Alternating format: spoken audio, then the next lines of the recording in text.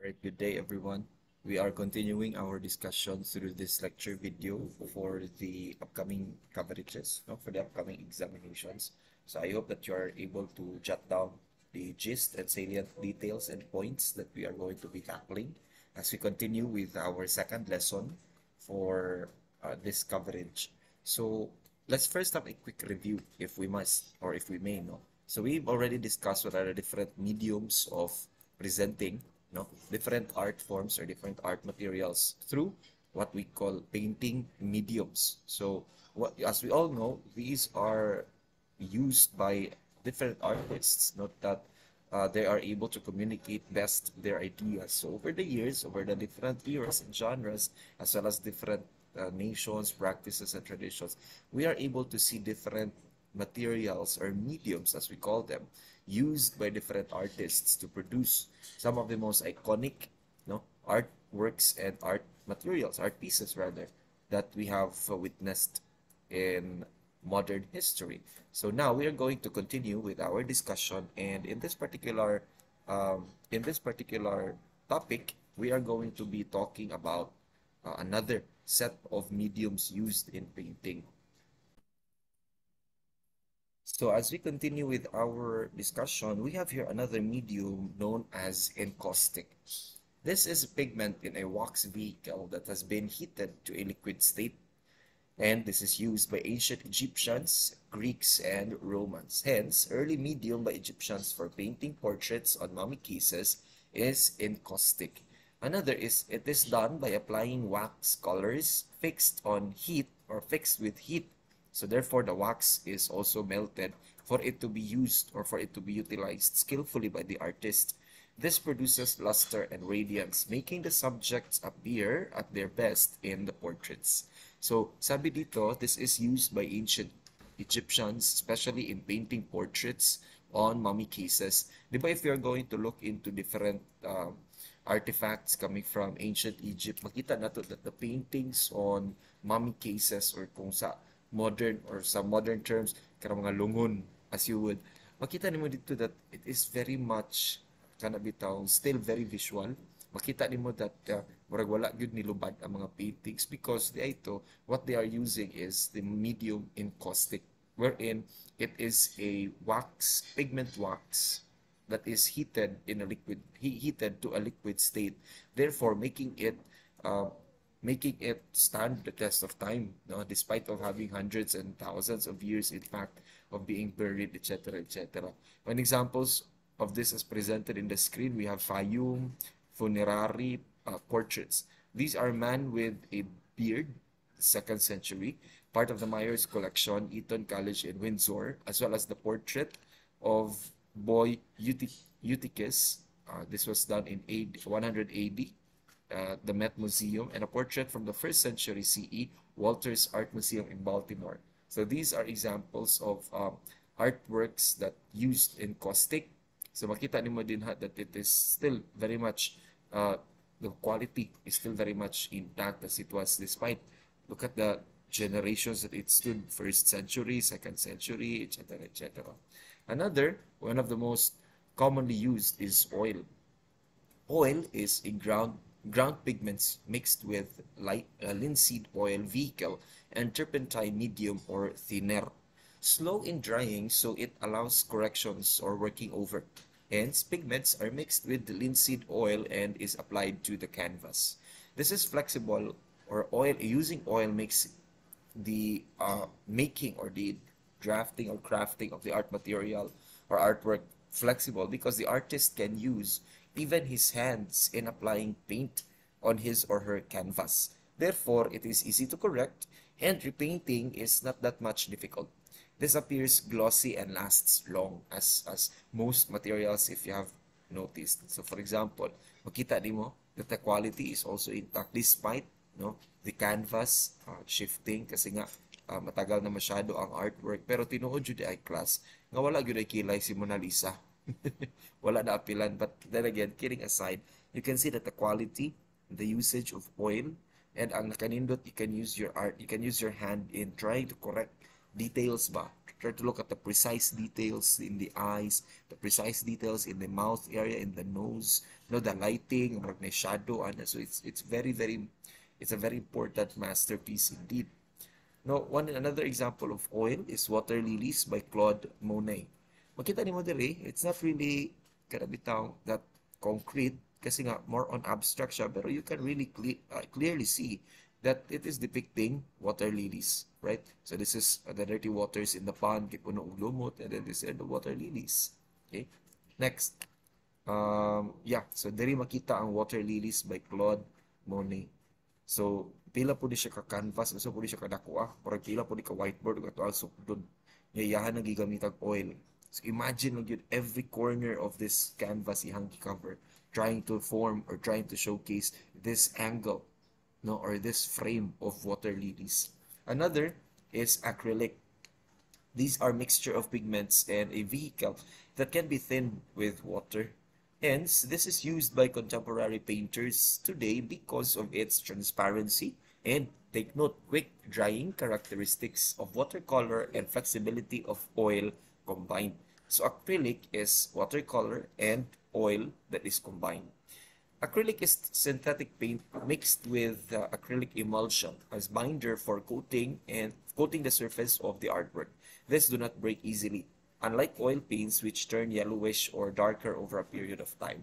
So nowadays, I believe, if I'm not mistaken, more artists use acrylic because of the different characteristics and features that it can bring to your artwork, no? Especially if you're planning to really preserve your artwork for longer periods of time. So those are the different mediums when we use or when we try to make paintings, no? So better take note of them.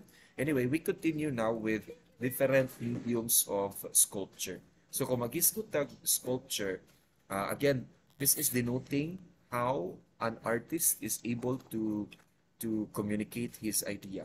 Hence, this medium may be in the form of different materials such as 3D, two-dimensional or three-dimensional.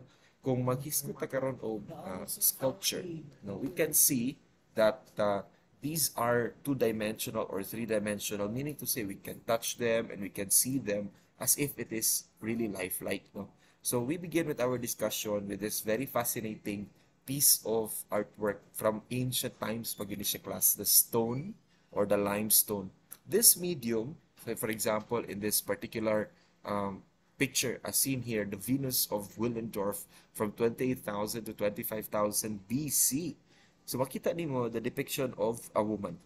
Definitely, not all women before were depicted as having this curvaceous body, etc., etc. But hence, as you can see here, the woman presented, the Venus of Willendorf, is really what a depiction of a woman who is, for example, a mother is, or an aging woman is. Another, this is still using limestone, the bust of Nefertiti. This is the Pharaoh Nefertiti. This was in 1345 BC. So, makita nimo how this was, or how limestone was used in forming or shaping yung paghulma sa maong mga picture, tanawa sa maong mga art materials. Sir, naapa na karon, sir? Yes, actually, naapa ni siya karon in museums.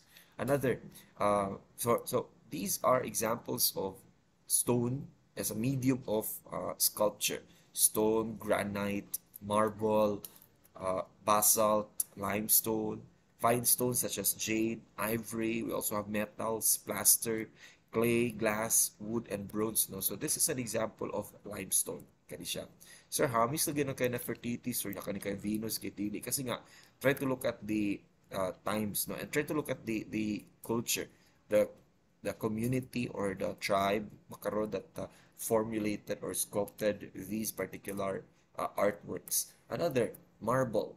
Marble, of course, hamis gid siya because of its characteristics. As what we have seen, Laocoon and his sons. This was during the 2nd century BC. Or for example, kaning kay Michelangelo nga iyang statue of David. Sir, ilan din na usab-usab, sir. They are trying, this is part of, kanina kita ninyo sa ubos na picture, this is part of their preservation of the artwork. Of course, they cannot change already what is, but this is a preservation of the artwork. Kung mapabilin siyang hamis, putli, o walay apan. But kidding aside though, this is one way of preserving artworks, and hence, they do not really cannot bitang change the artwork per se. They just try to preserve its original characteristics. And then, of course, we have the very famous the Terracotta Army in China. This was in 210 to 209 BC. So, I don't know if the myths are true nga mga tao gyud daw ni sila kuno nga gi i-mummify or whatever, pero mga statue yun sila class.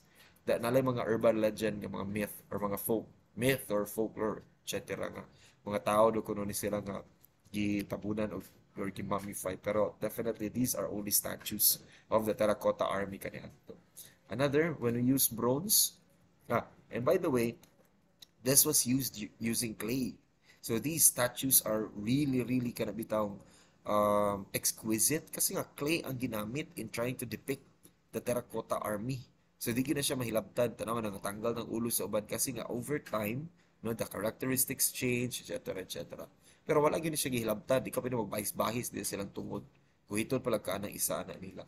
So basically, you can see how the artwork is pieced together carefully, no, trying to depict the subject. Another is bronze.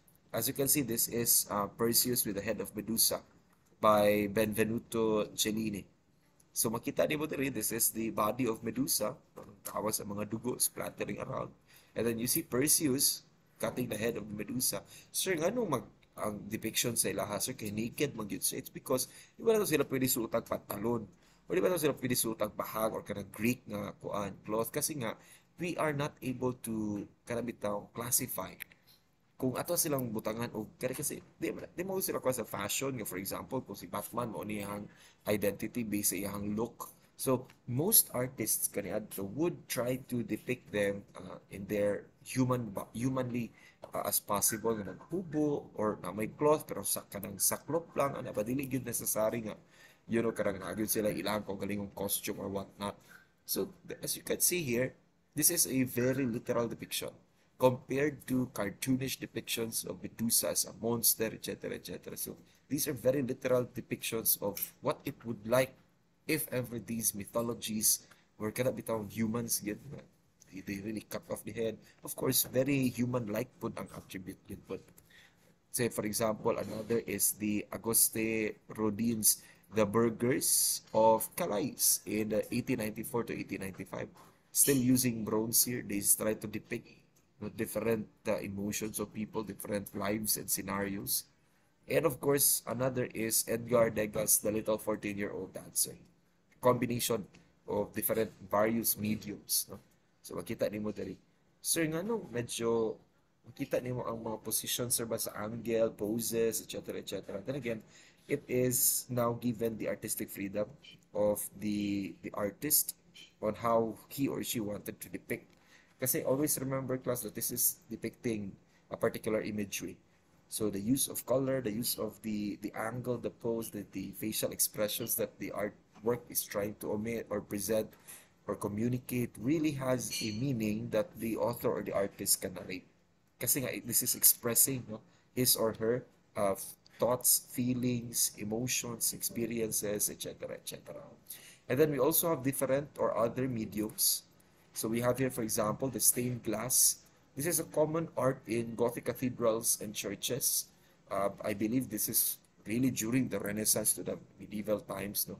It is made by combining small pieces of colored glass held together by bands of lead. The pictures in the stained glass commonly depict the lives of saints and, in effect, also serve as a religious instruction among Christians. So as you can see, this commonly carefully pieced together, and we see now the different lives that saints and other historic events that transpired. Say, for example, sila gibuhat. And at first glance, dili mo masabtan. But then again, you cannot really tell the story by writing it word for word in the wall or in the ceiling, right? So there must be imagery. And one way of presenting the imagery according to in a very artistic and crafty manner, one of which is kaning gitawag na itong stained glass. Another medium here is tapestry. What is tapestry, sir? Tapestry or fabric is produced by hand weaving colored threads upon a warp. Hence, the woven designs often end up as pictorials, wall hangings, and furniture coverings. Say for example, kada bitaw na kay cloth, kunya na kay uh, threads of different colors kay mong i-weave na. I think uso gyapon na siya until during our time karon nga they try to weave kada bitaw mga picture sa baby, picture sa angel, etc., etc. During Middle Ages, they were hung on the walls of palaces and in cathedrals on festive occasions to provide warmth kaniadto kay arang kamugnaw man no. So they also use that in that particular reason or purpose. Another is a mosaic. This is an art of putting together small pieces of colored stones or glasses or glass called the tesserae to create a particular image. Say for example, the stones are cut into squares and then glued on a surface with plaster or cement. And then the mosaic is an important feature of Byzantine churches. As you can see here, you cut siya square like dili ko mo yung perfect square po siya kasi nga depending po na siya sa image imong gina-construe. So if you're trying to, sir, ginapinturahan po na nila, sir, most definitely. Kung magkuha na ka sa material diretso, you are not trying to paint it according to what you depicted it, maglisod ka. Sir, na possibility nga ilahaning gi-paint daan, sir, tapos they just cut it into square tawag nito. They just cut it into square stones bakaron para mamahimo siyang depicting in that crafty or aesthetic manner. Then again, aesthetics is the understanding of the philosophical study of beauty and taste. So this might be their taste. So that could be a possible theory in how they were able to come up with this particular artwork or medium of artwork. And then lastly, we have here the drawing. Drawing, so for example, this visual art type is usually done on paper using pencil, pen, ink, or charcoal. It is the most fundamental of all skills necessary in arts. This is also considered as good training for artists because it makes one concentrate on the use of light.